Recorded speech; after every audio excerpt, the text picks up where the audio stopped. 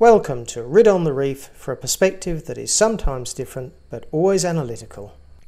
It's a simple question: has coral cover, the amount of coral on the reef, increased or decreased, especially over the last decade?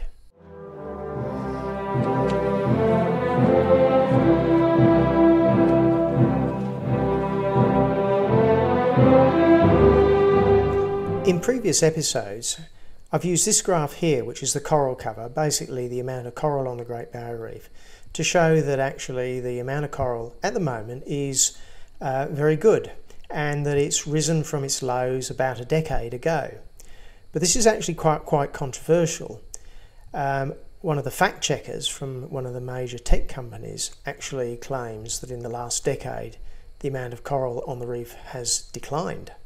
So in July this year, the big tech fact checkers said that despite 2021 being a good year for coral health, coral in the Great Barrier Reef has declined over the past decade and is threatened by climate change, contrary to the claims by Peter Ridd.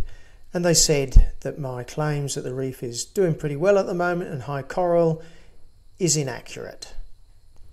Now, monitoring of the coral is done by the Australian Institute of Marine Science, been going on since the mid-80s, and essentially they tow a diver behind a slow-moving boat and they record essentially an estimation of the coral cover roughly every 150 metres or so.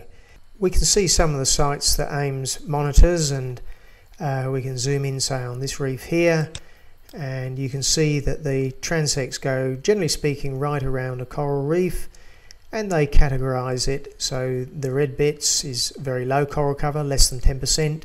The green bits is more than 75%. Now, it should be pointed out that each of these segments of the transect around the reef, an estimation is done, and some people regard that as a bit of a weakness, and it is in a sense. But provided the divers are well trained, they can generally agree pretty well within 10% or so on how much coral is on the ground, on the seabed. It's a bit like the ability of people to estimate other people's height just by looking at them, provided they've been reasonably trained.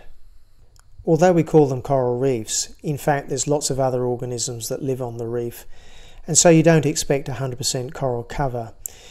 You have regions of crustose coralline algae, you have regions of sand, you've got regions where the coral has been killed by crown-of-thorns starfish, mostly cyclones, and also bleaching events, and that area will be covered with algae.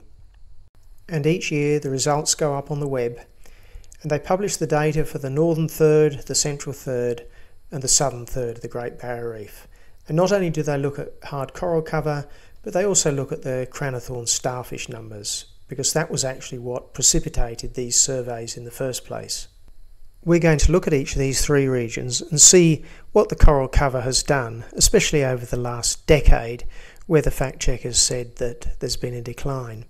So for the northern zone, you can see that we've certainly lost a lot of coral by about 2016 from the various things, crown-of-thorns starfish, bleaching and cyclones, but we've got more or less the same amount of coral now as we did a decade ago, especially when you consider the uncertainty estimate, which is the light blue region.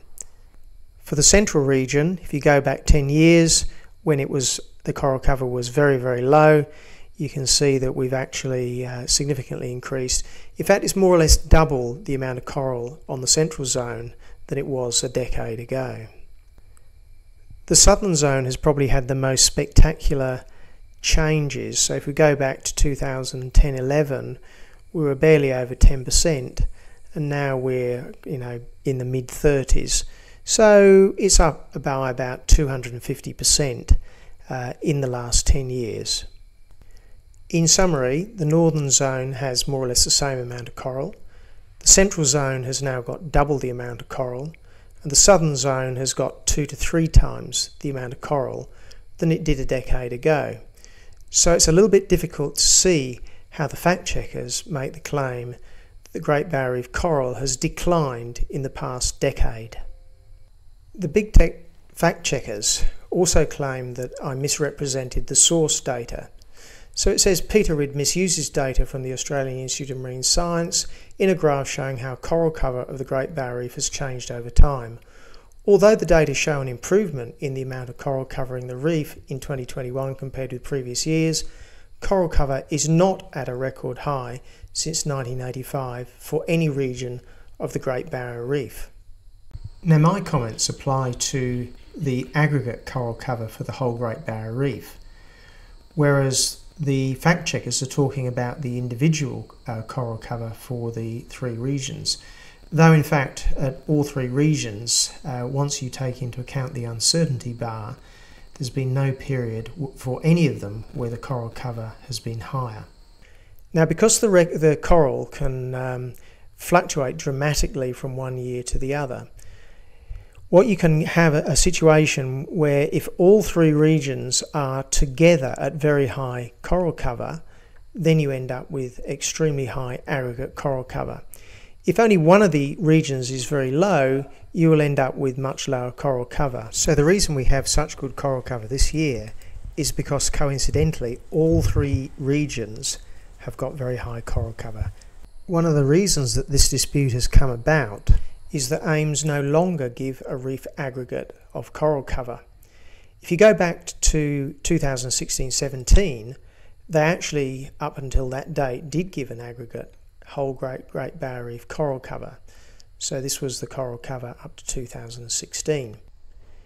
You may remember that in these surveys, they don't just look for coral cover, they also look for crown of thorns starfish numbers. And it's interesting to note that they aggregate the numbers for the entire Great Barrier Reef for crown of thorns starfish. So these pictures here go right back to the beginning of the series, right up to 2021. And what we really need is for AIMS to do the same as they used to do up until 2016 for the coral as well as the crown of thorns starfish. But in the end, the world wants to know how much coral is out there on the Great Barrier Reef. So what to do? Because AIMS no longer do this, we need to use the data that's there to produce the aggregate. So the northern zone has 27% coral cover, 54 reefs, similar numbers for the central and southern regions. If you weight the coral cover according to the number of reefs sampled, you get an aggregate reef-wide coral cover of 28%, and if you weight it by the region, you get about 31%. And that can now be plotted on the previous graphs which they gave up to 2016-17. Plotting the lowest of those, which is the 28% on the graph, and you get an extremely high number. Now remember, there's a large uncertainty estimate in all of these, but nevertheless the coral cover at the moment is as high as it's ever been in the past, not just for the aggregate of the Great Barrier Reef but also for every single region. Now you could validly quibble about the method that I have used for aggregation, and it may not be exactly the same as whatever AIMS might have used in the past. But nevertheless, it doesn't matter which way you aggregate the data, the reef at the moment has extremely high coral cover. It's an extremely good news story, and it really is surprising that the big tech fact checkers seem to want to take a story which is undoubtedly excellent news and turn it into bad news. But many reef organisations have poured cold water on this beautiful recovery of the Great Barrier Reef. They claim that, in fact, it's only the fast-growing corals that have recovered, like these acropora corals. And they ignore the fact that, well, of course it's the fast-growing corals that have recovered. These are the ones that are smashed by cyclones, they're eaten by crown of thorns starfish, and they're the ones most susceptible to bleaching. So did in 2012, when the coral cover had hit really rock bottom, did they say in the media releases, oh, it's just the fast-growing coral and that they'll recover? Not at all. This very famous paper came out in 2012 from AIMS, and its conclusion was that coral cover on the Great Barrier Reef is consistently declining, and without intervention it will likely fall to 5 to 10% within the next 10 years. Well, 10 years later, it's roughly double what it was then.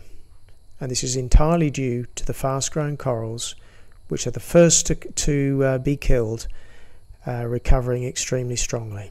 This is an indication of a very robust ecosystem. In any case, I certainly welcome this fact check and the debate that it encourages. But in my view, no matter which way you look at the data the situation for the Great Barrier Reef actually looks extremely encouraging.